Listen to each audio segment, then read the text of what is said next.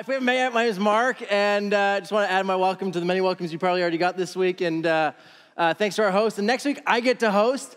I'm super stoked about it, because if you've been here for more than a year, just over a year ago, we had this thing called Affirmation Sunday, where the partners of this church, sometimes when there's a big hire going on, there's actually, the elders actually ask the partners to affirm that. It's like they lead us and guide us, but there's something valuable about, as a community, us affirming things. And so I preached to like 800 of you, and then it was like a giant Tinder date where you just at the end, meeting me one time, you just decided if I was going to be your pastor or not. And so that was super overwhelming. But this time I get to host that event, and you're not voting on me. If you're a partner, you've already checked your mailbox, or maybe you haven't yet this month, check your mailbox because you got info weeks ago about a big vote that's happening where our interim senior leader, Jeff Grunewald, the elders have unanimously decided, and so excited that he's going to move forward to be presented as our senior executive leader. And so we're so pumped about that. And if you don't know Jeff, yeah, how exciting is that? If you don't know Jeff, a lot of people come to me, they're like, yeah, so you're like the leader. I'm like, no, I'm not in charge. I go home and kiss my kids and eat dinner while, someone else stresses about all the things going on here and makes everything go. But Jeff, who's leading worship today, is actually our senior leader, and now is going to be affirmed next week as our executive pastor. And so we're so excited about that. And I'm just so excited that you're not voting on me. I'm just excited to kind of host that, tell you, check your ballots. It's going to be awesome. So you don't want to miss that next week. We're so excited. And as Trevina said, Monday 5 is a great resource. If you're not checking that and you're like, I feel out of the loop, it's like, because you are. There's the Monday 5, and you're over here, okay? So check that out, and you'll always be up to speed. You can just put on your connection card your email address and check for email and the weekly newsletter, and you will start getting that, and you'll be totally up to speed on what's happening. But we are in part 4 of a series, and I have to tell you, something really fun happened this week. I shared a story last week about one of my personal areas of anxiety, and I shared the story of getting 2 letters, an email and a letter, and I think you guys thought I was talking about lakeside people. Because every email I got this week had in the subject line, "This one's safe to open," which I so appreciated. I so appreciated, but it wasn't Lakeside people. You guys are awesome. You send me such nice emails, so keep sending your nice emails. It's like one of those aww, right? But you guys are awesome. It wasn't about you at all. But I loved getting those subject lines. They were hilarious, and love you guys. So anyways, we are part 4 of a series. Part 4 is kind of where we cross the threshold where I feel like if I try and summarize every week, the end of the summary will be, okay, see you next week, right? It's too long. So we're not gonna do a full summary, but if you're here for the first time today, you're in from the long weekend, we're gonna make it stand on its own. We try to do that every time with every part of a series, but also if it piques your interest or you feel like you missed a part, everything's on our website. You can watch it on YouTube. You can listen to it on our podcast. You can get caught up, but the main part of the summary of the series is that we're talking about being gifted, and here's what we believe as Christians, that through the Holy Spirit, every one of us is given gifts that when we allow the Spirit to use us, we don't look better, even though, usually when someone's gifted and talented, they look good when they do something good, but God looks good. That when the church gets things right, we live the Jesus way, we live in response to the Spirit, and the world takes notice in the same way that they took notice of Jesus. Because as we like to say around here, people who are nothing like Jesus. But church people often don't have that same reputation. But if we step into this, it is something that would turn the world upside down. And so if you're here and you're on a quest, you're like, we have a lot of people just kind of I'm wrestling, I have questions, I'm not sure, maybe there's a God, maybe there isn't. How does it apply to my life? Here's the thing, if you're not church person, not Christian, or just not sure what you are, here's the thing to kind of do today is we're kind of talking about, hey, here's what it means to be fully alive and gifted as Christians. You just kind of lean back a little bit and just be like, what would that be like? Let's say this was true. Would that be good or bad? You just kind of take that approach. I don't have to believe it all, but I love imagining things. So you just kind of everything we talk about today, you'd be like, is that a good thing or is that a bad thing? You just kind of take notes. I think it's awesome. I think you'll agree, but that's kind of what we're talking about today. And you're totally, good to kind of audit this course, so to speak, just kind of watch from the outside. And we're glad that you're journeying with us. But as we're starting, actually I want to tell you, our TV just crashed in the middle of worship. So I'm not going to use the TV today, but we're going to have it up on the screen on the wall. Look at that, working. So anyways, I don't know if you've ever noticed this, but have you ever kind of said to yourself or to someone, or maybe you just thought it, or maybe you actually said it out loud, but it's I'm not really a spiritual person. You ever said that? Maybe you're religious, you're a Christian even. You're I'm not really spiritual. There's spiritual people, and then there's me, right? There's those people, and then there's me. I'm a meat and potatoes. I go to a job site. I work with my hands. I chat with real people. I don't even have, I'm not spiritual. I believe in Jesus, but I wouldn't be considered a spiritual person. Or maybe you're not religious, and that's the reason why you're just like, because I just don't connect with spiritual people. Like, they're just kind of weird. Like, they're this. People listening to the podcast have no idea what I'm doing, but like, you know what I mean? It's just like that. Like, they're the people that, like, when you kind of go over for dinner and like, would you like a house tour? I always want a house tour. If you have me at your house, I want a house tour. Okay, give me a house tour. It's awesome. But anyways, get me a coffee first though, or whatever you're serving. I'll have that. And then the house tour. But anyways, on the house tour, you're going through the house, and then they're like, and this is the bedroom, and this is the other bedroom, and this is our, and they say this, and this is how you know they're spiritual people, and you're like, I don't get you. Like, this is our prayer closet, and you're like, it's empty. You have a closet with nothing in it? Like, what, babe, there's a closet, and they don't have, like, we put overflow of our clothes into our kids' closets. You have an empty closet? Like, that's just real estate that's open for you? It's like, oh no, it's my prayer closet. I just go in there to pray. It's just like, yeah, spiritual people. Not physical people, right? It's just like, there's just something about that. It's just like, doesn't land. Or maybe it's like that conversation you have with someone. It's like, what'd you do this weekend? It's like, I went to church. Like, well, what'd you do the rest of the weekend besides that 1 hour? Like, no, I was there the whole weekend. It's like, you're part of a cult? Right? It's like, no, I just enjoy it. Like, we had this big event. We had this encounter thing. Like, it's like, okay, spiritual people, and then me, just regular people. It just doesn't make sense. They're the people that, like, in worship, you come to church, maybe you visited, maybe you're a regular, and they're the people with their hands up, eyes closed, like, you actually look like you're talking to someone, but, like, who, right? Like, again, spiritual people, and then people. I like this song. It's a song that came out a few years ago. Remember the song, Take Me to Church? Everyone born after 1984 remembers that song. It came out a few years ago, and it was, someone actually once came to me like, hey, Pastor, there's this great new song I heard on the radio. It's called Take Me to Church. We should sing it at church.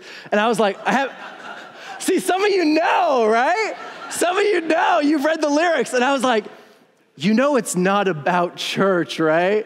And they're like, really? What do you mean? And I'm like, let me just, the song, here's some of the lyrics. A worship in the bedroom, the only heaven I'll be sent to is when I'm alone with you, so take me to church. I'm like, so I'm not gonna be doing that one on Sunday, just so you know. But the thing I thought was awesome was the person who wrote it, Hosier, the guy that performs it and wrote the song, fascinating interview with him when he's talking about, he actually grew up in a religious home. Said it's not a critique of the church, said, but it is kind of faith, just kind of that idea. And this is what he says when he's talking about why he wrote this song and what he was trying to express. He says, the song, oh, it's working. Give it up for our tech crew. Jacob, look at that. They're straight Jedis, these guys. All right. The song is about asserting yourself and reclaiming your humanity, physical, through an act of love. Turning your back on the theoretical thing, something that's not tangible, and choosing to worship or love something that is tangible or real, something that can be experienced. That resonates with so many people because so many people have lived in this world where there is spiritual people and then there is physical people. And he's saying, I'm just like, this thing isn't doing it for me. I can't grasp it. I can't get my head around it. Like the spiritual, that's great. He actually says, I'm not judging faith, but I actually want to worship something tangible and physical. He's saying there's a dichotomy between the two. But the interesting thing is that when you open up the scriptures and you read the Bible, you never find a divide between spiritual and physical. That God, arguably the most spiritual there ever was and ever will be, opens up in the first chapter of scripture and begins to create the earth. And in the Hebrew, in the original language, it says when he creates, he's not just like floating around. He's like, literally, it's the word that's used in Hebrew for like a landscaper, blue collar worker, lifting up their sleeves and getting in the dirt and crafting and creating. He is totally spiritual and yet very much physical. That he creates human beings. And the thing he says about human beings, he says everything else was good. He was amazed at creation. The same way that you stand in awe and wonder at a beautiful mountain, he does as well. He says it's good. And then he creates humans and he says, they're made in my image. You ever notice humans are a little different than creation?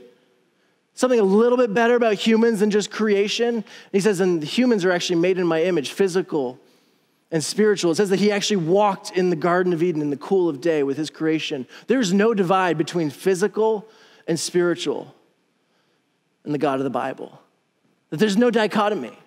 You look at Jesus, who was 100% God and 100% human, God in the flesh, God incarnate, I say God in a bod, right? And he's totally physical, he's totally normal. I think so often we think this is what Jesus must have looked like. And it's like, if you looked like that, somehow I feel like there'd be a lot more written about your childhood. We have like, how many verses written about Jesus' child? First 30 years, you know what we know? We know that God in the flesh, God incarnate, God in the bod, got lost and his parents couldn't find him. How many parents, how many uncles, how many grandparents have lost a child in public? I never have, I'm just showing you what to do. Okay. Don't you feel so much better about your parenting game right now? It's like, my kid's on a good trajectory. Jesus got lost too. The only thing we know in 30 years of his life was that he was so normal he wasn't even worth writing about. And then all of a sudden, he began his ministry, the spiritual side of things, and yet he was still so real that he actually worked. It says he was a carpenter, that he laughs and he cries and he goes to weddings and he goes to funerals. He actually goes to funerals and grieves, even though he knows he's actually gonna raise that person from the dead. He's so human, he's so in the moment. There's no divide between his physical self and his spiritual self. He didn't have this like divinity pack that he turned on and off. He was both things all at once, that he went towards the hurting. He even argued with religious people because he found them annoying too, and he made his own wine, and I hear his wine was pretty good. The Bible doesn't divide physical and spiritual, and neither should we. And the reason that's important, because as we talk about spiritual gifts and being gifted by the Spirit or our spiritual superpowers, it is so important that we understand this. Because there's so many people that have been paralyzed by the lie that says, I'm not a spiritual person, so that doesn't really apply to me. There are some people, they have prayer closets, they're the spiritually gifted ones. It's like, no. When you became a Jesus person, the Holy Spirit came on you and gifted you in ways that we're gonna start unpacking over the next 3 weeks, and you cannot opt out any longer because you are so physical and so spiritual. You were made for both. And we reject that lie that you have to be one or the other. Because when we become a community that accepts this reality, God begins to become visible to the world around us as we allow the Spirit to work through the different gifts that he's given us. And so if you want to turn in your Bible, we're just going to quickly go over a passage that Daniel taught us about 2 weeks ago, Acts chapter 6. And just to give you a quick summary of what he taught us, because he spent a lot of time unpacking it today. We're not going to spend as much time.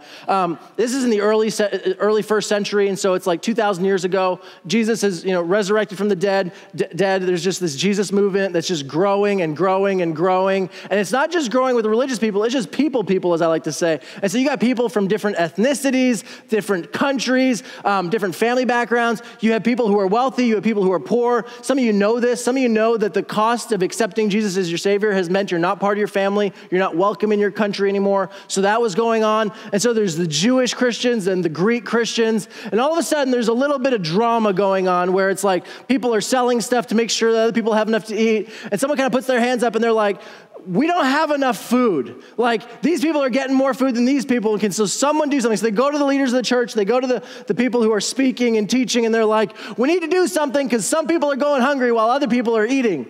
And Daniel kind of brought us to that tension in the story where the people who are doing the teaching kind of say like, we can't stop preaching, so let's find some people who can do the cooking. And it's one of those verses he kind of drew out this drama, but like, it always bothered me, especially as a preacher, because it was almost like, no, we're too busy preaching, so we need some warm bodies that can, who aren't doing anything else, who are good for nothing, maybe they're not working, they have some time, and they can do the food, probably some women, it's just like there's all these stereotypes going on. And yet, when you actually look at the scripture, you discover something totally different. It's actually really helpful. Whenever you discover something about God or something in scripture that you balk at, that you're like, ugh, don't run away from it, move closer. Because when you move closer, you start to discover every time, I guarantee it, there's something else going on. You may be reading your cultural lens into it, but this is what we discover. Brothers and sisters, choose 7 men from among you who are known to be full of the Spirit and wisdom. We will turn this responsibility over to them. It didn't say, we're too busy preaching and we can't stop. They actually, in the bigger part of the verse, it's like, we don't feel the freedom that we feel God has called us to do this, so we can't stop. But we're looking for people. We're not looking for a specific gender of people that is normally put in this category. In fact, we're actually looking for men in this category. And it's like, and we don't even know if they can cook or not, but we're looking for people who are filled with the Spirit. And those are the people that we are going to entrust with this task of making sure that everybody's eating, everything's fair. They had no idea even what their spiritual gifts were. And then the long story short, this is the bottom line of the verse. Verse 7 says, so the word of God spread. The message of Jesus spread. It just continued to grow. The number of disciples in Jerusalem increased rapidly, and a large number of priests became obedient to the faith. I have no idea how. I don't know if any of those people even knew how to cook. I have no idea. But people who had the power of the Spirit in them said yes, and something happened, and the world began to change. Here's how I'd summarize what Daniel taught us a few weeks ago. The presence, power, and love of God is spread when we all do what the Spirit is empowering us to do. The presence, power, and love of God is spread when we all do what the Spirit is empowering us to do. That's really long. Let me make it really short for you. You ready for this? God moves when we do. God moves when we do. They were willing. They were willing. They were willing, and God moved. Some of you are like, whoa, that's bad theology. God doesn't need us for him to move. He doesn't work like that. It's not like it's like, no, you're right. God can do whatever he wants. But like a good parent who chooses to allow their child to help them make coffee, to work in the garden, to mow their lawn, it's going to take 10 times as long, but it is the loving thing to do. It is the parent thing to do. God is a good father, and he can do it all himself, but he invites us into the process of making himself known. God moves when we do. God moves when we do. I think so often when we're talking about spiritual gifts, and this is not against spiritual gifts test. We actually have one on our website. If you want to do it, please, I encourage that. But so often there's been this lie that says there's a formula that you need to crack, and until you know what your spiritual gifts are and you see them working, all that stuff, then you can't actually serve and you can't actually use them. We have no evidence of that in the scriptures. We see people who say, no, I'm part of the body. We're one in many. We're in this together. There's a need. I'm jumping in. I'm just going to do my part. I'm not even sure if this is my gift, but I'm in. That's what we see in the narrative. That's what we see. And so this lie that says that you have to have it figured out, you have to know if you have a spiritual gift, you have to agree that you're a spiritual person. It's like, if you're a Jesus person, this is part of your identity. Step into it, and we'll figure out the rest as we go.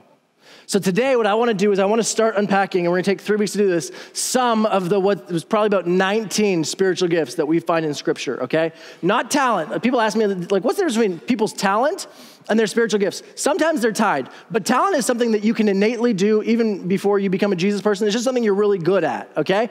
Your spiritual gift may tie into that, and it may not at all, but here's how you know the difference between talent and gift. Talent, people look at you and say, wow, you're incredible. A spiritual gift helps people see God through your gift. It helps people encounter him, okay? So that's one of the big differences. Like I said, there's 19 of them, so we're going to break it up into 3 weeks because it's a lot to unpack. I want to do well.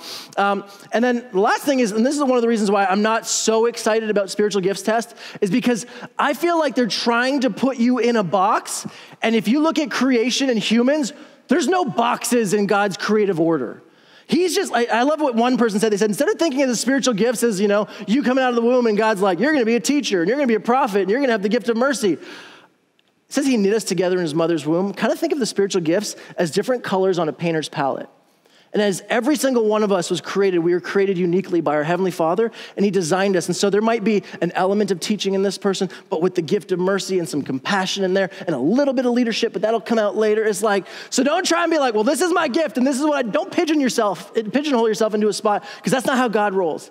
He's so creative, and if I know anything just from experience, these gifts look different in everybody. There's different smatterings, different pinches kind of sprinkled throughout in different ways in people's gifts. So just the reason I'm going through these is so that we can kind of acknowledge and start to see and step into, not to lock you down and say, this and this alone from death do you part, okay? Not the point of this, but just to kind of give you an idea. And then lastly, take notes, and I'm serious about this, okay, because this is not just for you. Usually you take notes for you, right? Okay, that applies to my relationship, my boss, my marriage. Take notes, because I'm going to give you some homework after. Don't worry, it's easy homework. It's 2 words, super simple, okay? I'm going to give you some homework that will actually help you help others discover their gifts. And if they do the homework too, they will help you discover your gifts, okay? So take notes on all of them. Even if you're like, I don't have an inch of that. That's okay. Take notes. It's super important, okay? Need some water.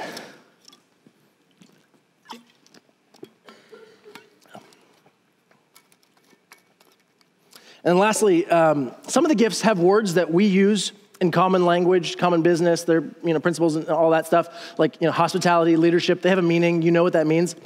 Spiritual gifts have some of those definitions, but some of them are actually totally different. So let me just qualify that, okay? Some of you are like, I don't have that gift. It's like, actually, maybe you have the gift, but you wouldn't have what the world would call it outside the, this idea. So just to put that clarifier. So the first spiritual gift is something called mercy.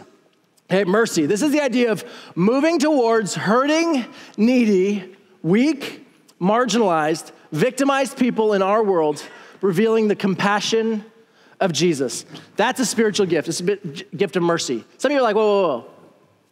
Don't all Jesus people, aren't we all supposed to be merciful? Didn't Jesus teach about that? Absolutely. The spiritual gift of mercy, though, is something that's just flowing out of you versus something that you're like, I need to work on that. I need to be, I need to pray about being more merciful because I'm not there. Most of us are in that category. The spiritual gift of mercy, you are on the prowl looking for people who are marginalized, who are victimized, who are weak and needy, and you are just looking for them. You're the type of person you go to visit someone in the hospital and you come out 5 hours later having visited and prayed for 5 other people that you didn't even know before that moment, but you just walk by and you're like, why are they alone? That's the spiritual gift of mercy. Some of you are like, I just thought that was normal. No, it's not normal. In fact, today is all about the gifts that do. So these gifts are the ones that most people don't even think are spiritual gifts, but they are. And when you sit with someone for long periods of time and you use your gift of mercy, someone feels like they've sat in the presence of Jesus. That is incredibly powerful. I had a friend, Dwight. I still have a friend. We haven't broken up. He just lives in a different city. We're still homies. We were texting this week. Hey, so Dwight's a good friend of mine, and Dwight totally has the gift of mercy. He's the kind of guy that when you're telling your kids, hey, stay away from this neighborhood and don't go down that back alley, he's like taking notes and making travel plans. That's just what he loves to do. He's just constantly out there. He's like, yeah, what were you doing last night? Oh, I was just out, just kind of walking the back alleys, looking for addicts, looking for people struggling, and sitting down with this one person who's struggling with PTSD, praying from the other side of their door, because even coming in, that would be overwhelming to them, right?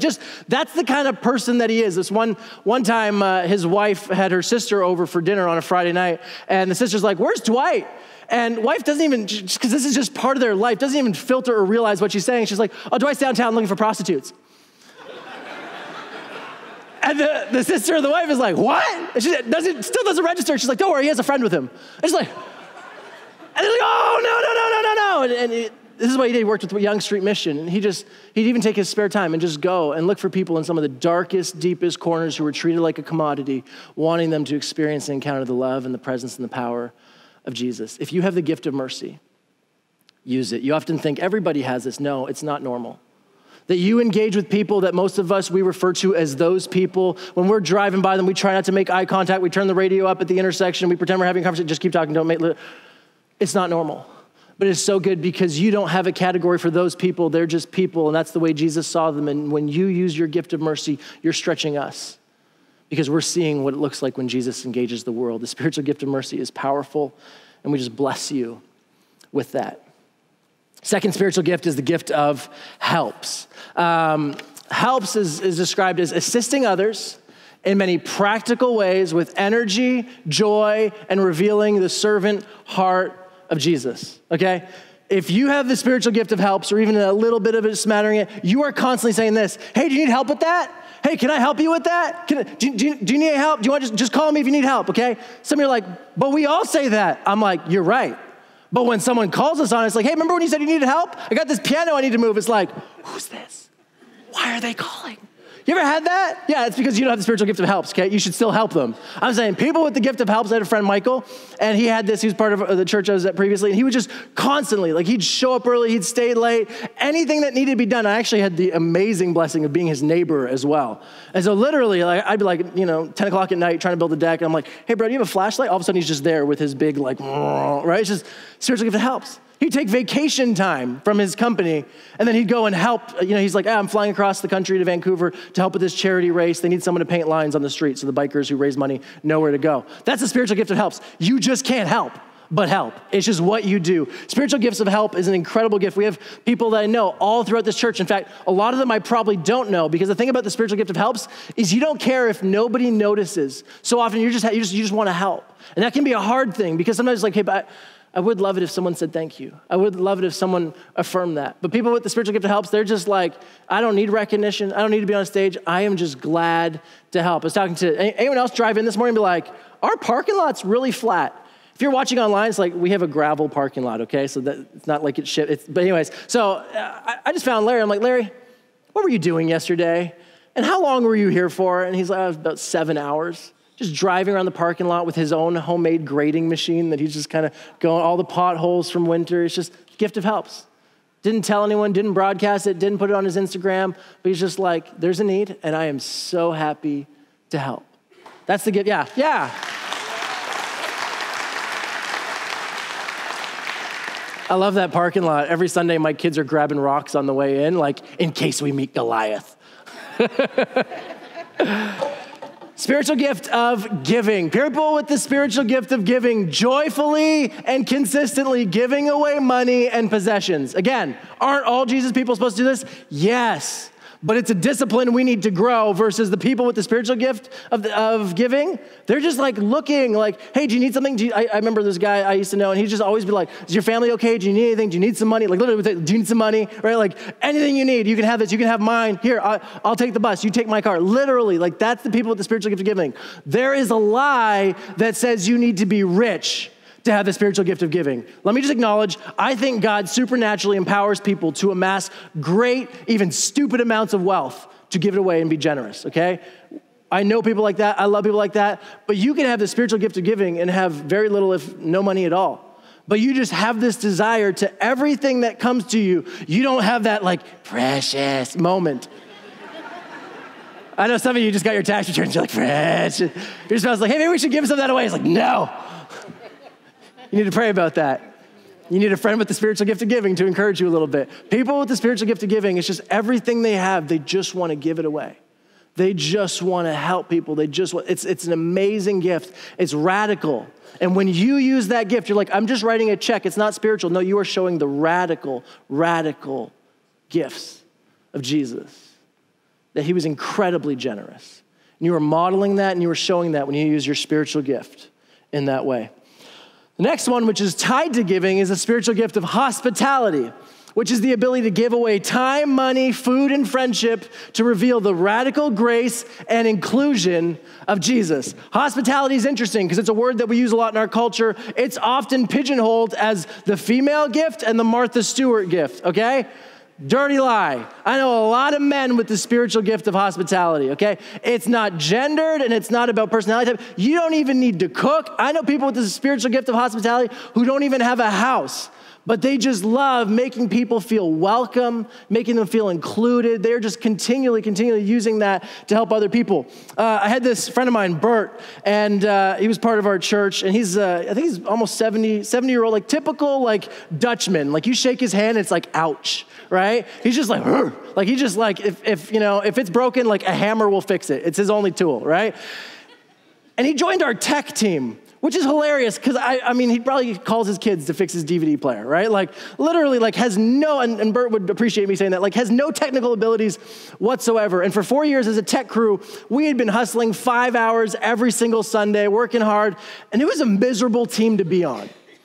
And in the 5th year, Bert joined the team with no technical ability. So he was just there. He had the gift of helps as well. So he's just like, tell me what to move, whatever it is. And within the first half hour, once we had emptied the trailer and had all the boxes in the church, he'd just call a timeout.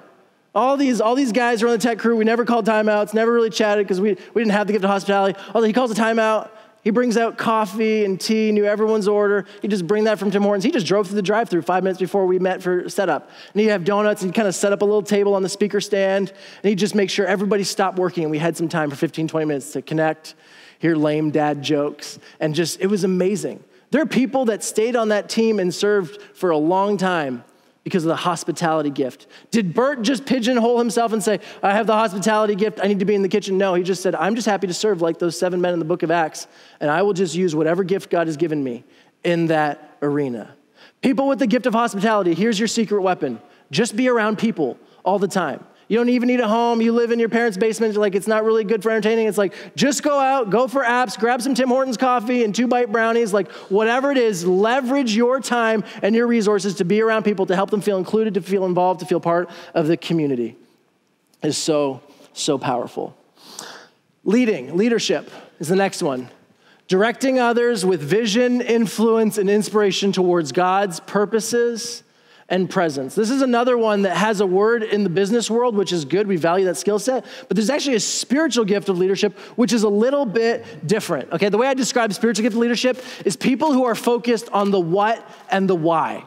If you think of mercy as a face-to-face, eyeball-to-eyeball, often one-on-one gift, the spiritual gift of leadership is often on behalf of a community. That gift is actually usually for more than one person, for a group of people, whether it's a small group, it's a kids group, it's a church, it's a movement of churches. That's where the spiritual gift of leadership finds its sweet spot. You think of Nehemiah in the scriptures.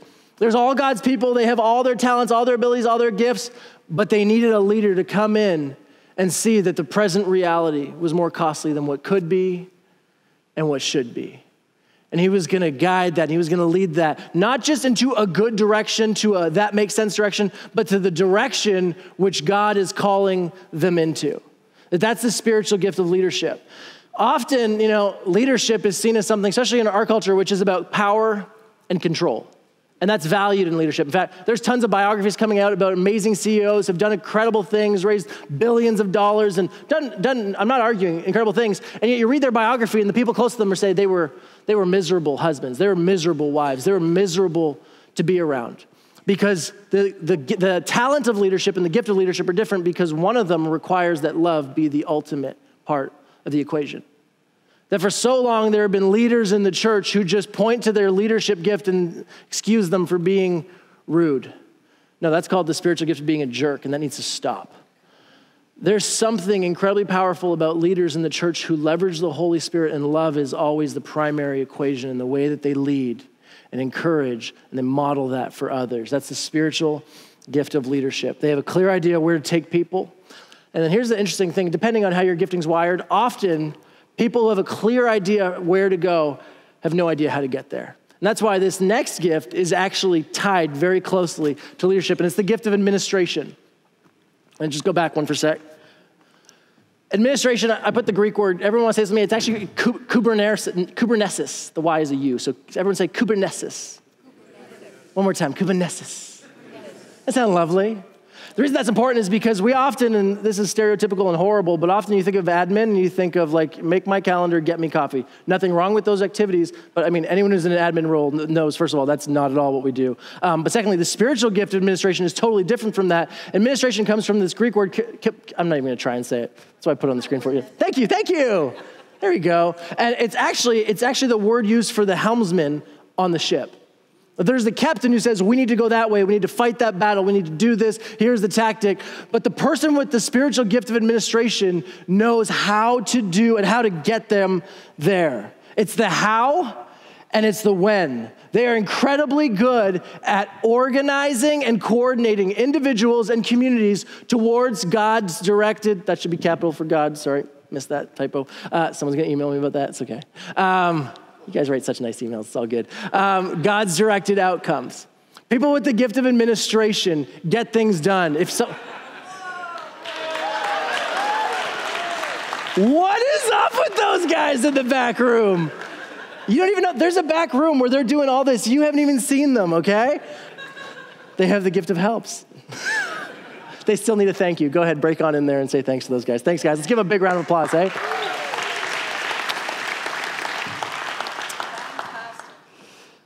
People with the spiritual gift of administration find it hard to look at people like me. It's painful. It's like, you know where you're going, but you have no idea how to get there, bro.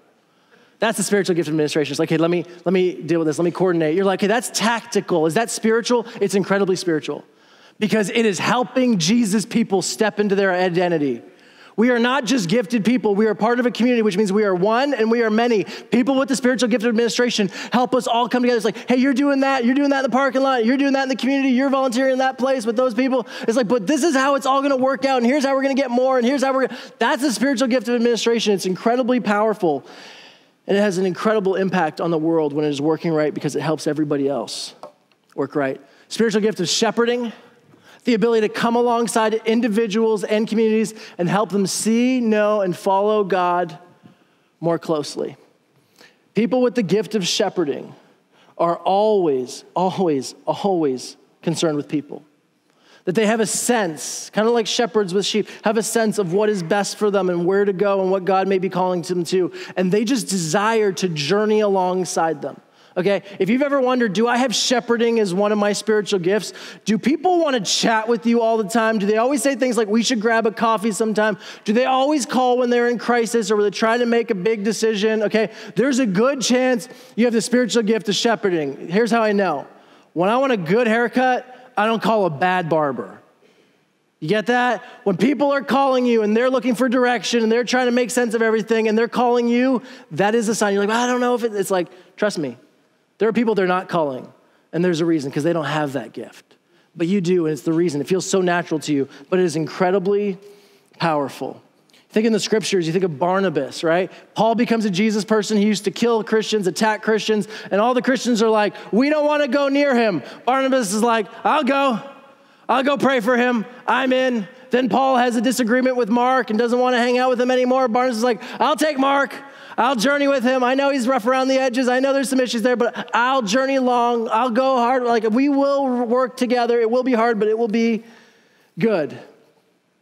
People with the gift of shepherding are people over product. They're the people who are always having the lights turned off on them because they're in the middle of a conversation. They're the last ones to leave. If you have the gift of shepherding, don't worry what you're doing. Just make sure that you're surrounded by people. You can use that gift anywhere as long as there's people around. The last doing gift we're going to cover today is the spiritual gift of apostleship, which is the pioneering, mobilizing, and influencing of communities and movements to expand God's kingdom regionally and globally. Okay, people with the gift of apostleship, they are never happy with the status quo. They always want more for God's people and people in the world who don't know God. They're constantly thinking through, how do we reach more people? How do we raise more funds to get to those countries? How do we do that?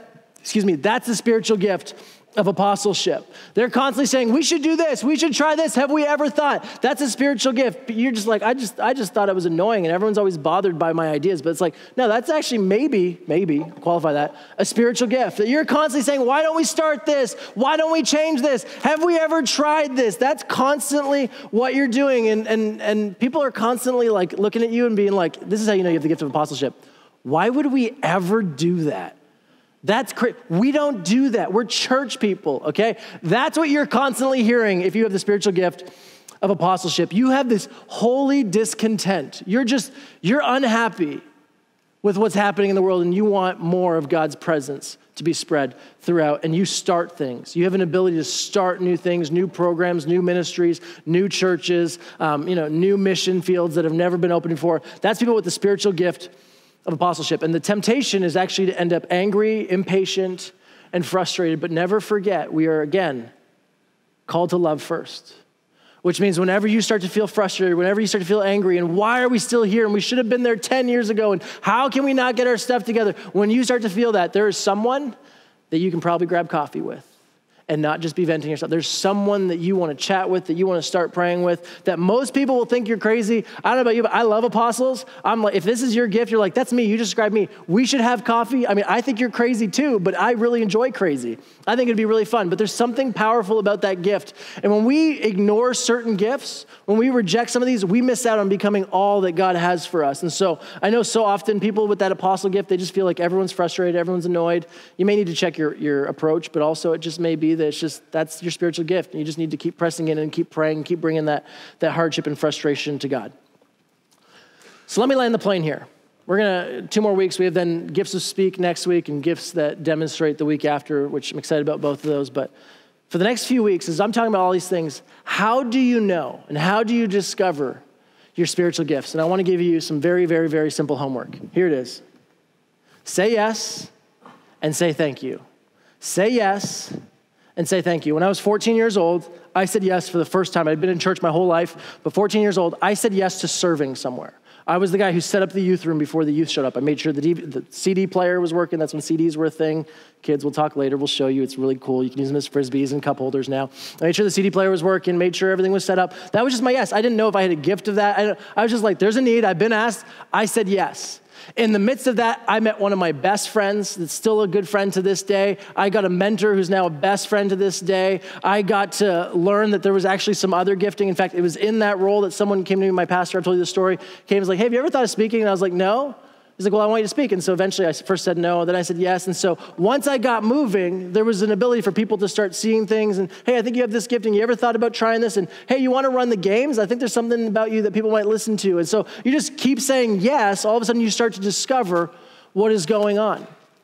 And then when people say thank you, you know maybe there's a gift there. That so often people are like, this is my spiritual gift. And I'm like, are you sure? Are you sure? Here's how you know it's a spiritual gift. People thanked you, not for being awesome, but for helping them encounter God with that gift. For me, when I was struggling with the gift of teaching and I was like, I know preachers, I know teachers, I'm nothing like them. It was when people came and said, I never knew that about God. I never understood that before. All of a sudden, I just start to explore because someone said yes, and then someone said thank you. That you just need to say yes. There are many of you that are just like, I'm not sure I'm ready. I'm not sure I got all my stuff together. And last week we learned it's like, you don't have to have it all together. You just continue to move. You just continue to say yes to what God puts before you. And so say yes, and then be a community that says thank you when you see someone serving and you experience the presence of God because of them. Because that affirms to them where their gifting is. And so that's really the homework that I want to give to you for, is that when you say yes and you start serving somewhere, anywhere, I don't care where, there's something about that that begins to grow you because you grow when you're serving and grow others. You actually enable others to grow when you use your gifts. You're investing in the community of God, investing in other people. And not only that, you're actually making connection. Because here's the thing that people don't realize. People are often like, oh, we need community. We need more community. And I'm like, snore, right? Groan. Not because I don't think community is important, but I think, just think about this for a second. The best community that you've ever had was when you were on mission doing something, even if it was just cheering on the Raptors. When you have a common vision, your unity is around something, that's when you meet community and make some of the best friends of your life. It was tree planting out in BC for some of you, right? It's like when you're doing something with people, it's when you meet people and you get connected. Community is often a byproduct of mission. Some of you saying yes is the place where you will finally start to encounter people that you will do life with and be friends with and journey in the spiritual faith for decades and maybe till death. And so here's what we want to do as a community. Over the next few weeks, the next 3 weeks, we're going to be doing this. In the next 5 weeks, we as a staff got together and we're like, we want to help our community say yes. We want to help them step into and discover their calling in life. And so usually this time of year is the time where we kind of walk around with clipboards. It's like, we got 7 vacancies in kids and 3 vacancies in the parking lot. Can we put your name somewhere, right? And we're just like, forget that this year. Okay, what we decided was we were going to create a living room environment. I don't know if you saw, we moved furniture. Some of you are like, where's my chair, right?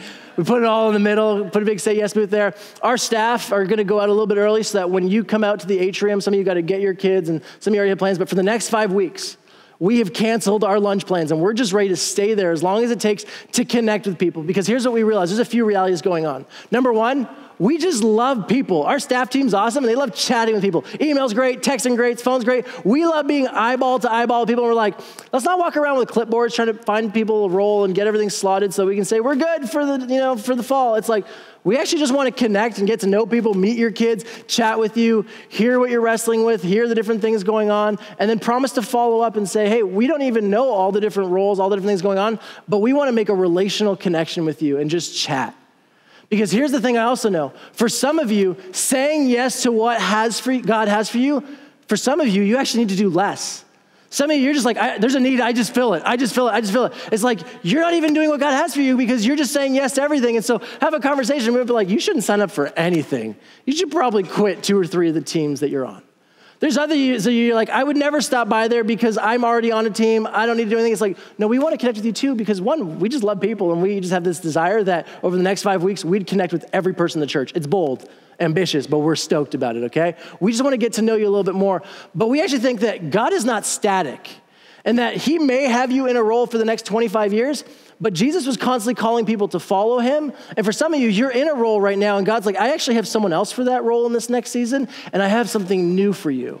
And so again, we don't want to walk around with clipboards and say, can you fill this role? Can you fill this role? We want to have conversation and dialogue and find out who is part of the body because there's been a lot of transition. A lot of you are new. We don't know you. And so we just thought, hey, it's hard to get to know 700 people in a room. But there's something really cool over 5 weeks, having a space where you are so welcome to go into that environment. And so we're just there. We just want to chat. We want to follow up. We want to connect. That is so, so, so important for us. I want to invite the band to come up and we're going to celebrate communion in a moment.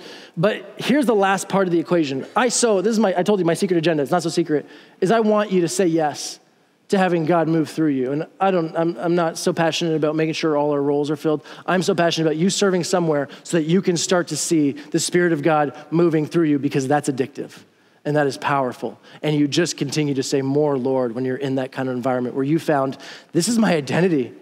This is what my Father crafted me and created me for, and I'm living it out now. That's the whole point of saying yes. But the second thing I want you to do is I want you to say thank you. Can we be a community of people that says thank you? I talked to a youth pastor a few months ago. He said, I got to preach at our big church, adult church. He said, I got more thank yous in one Sunday than I've gotten 5 years of youth ministry. That we are not good at thanking just people that are often not on a stage in church. But can you thank everyone? This is something that's just part of my life. I go to restaurants. I usually try and sneak into the kitchen after and just thank the cooks. There's something incredibly powerful when people use their gifts and their talents. They're made in the image of God. And I want to honor the person who preaches and who leads worship as much as the person who just made my espresso. There is something so powerful when the Jesus people start to say, thank you. Thank you, because you see the uniqueness of God in each person, and they start to see that God can use them. And so today, before we go out to the atrium, we're going to end by taking communion together. And I want to invite our volunteers who are going to serve to actually come on up right now. If this is new to you, this is just a meal that we celebrate. Jesus had this meal with his disciples before he gave his life on the cross. And he took bread and he said, this is my body, which is broken for you. And he took wine, he poured it out. He said, this is my blood, which is poured out for you. And so we take bread, we pass it out, and we pass the cup around, and we pause, and we remember, we don't worship a God who says, do this, and come on, and work harder, try harder. You got to earn it. We worship a God who said, yes, I will give my life for you. And our lives are lived in response to him. The reason we say yes is because we're following in our Heavenly Father's footsteps. We're going to serve it now.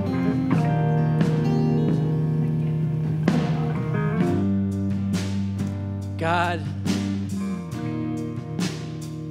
thank you. Thank you that you love us so much.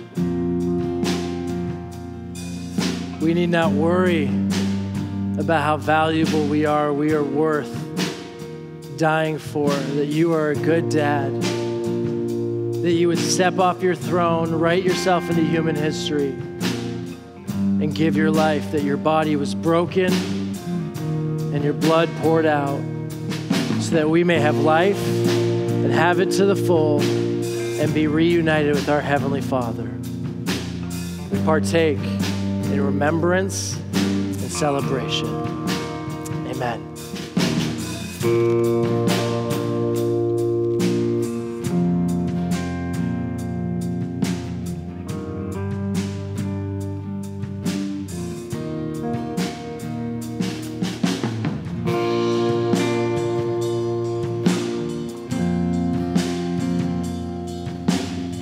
Would you stand? I want to give you the benediction as you head out. I want to remind you, our prayer teams are going to be up at the front, and so they're ready to pray for anything. And on your way out, you have time of day. I'd love to just see you at the Say Yes booth. And if you have something you want to talk about someone but not Say Yes thing, we'll have other times you can chat. But just want to, in the same way that we leave this space, if you want prayer, really want the Say Yes place to be a place of connection, getting to know, and just discovery and relationship. So as you go, may you live in response to a God who says yes to you, who gave his life on your behalf and shows us how we who were made in his image were meant to live our lives on behalf of others so they can encounter God too. God bless you.